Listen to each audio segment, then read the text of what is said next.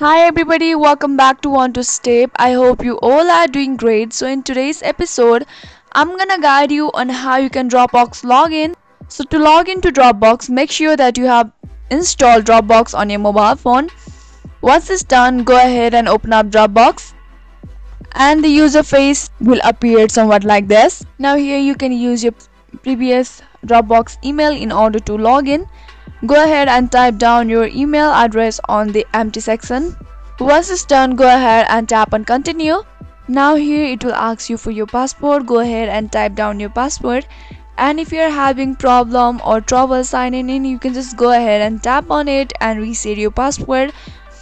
Now once it's done, once you have added your password, once you have typed down your password, go ahead and tap on sign in and you will be successfully logged into Dropbox.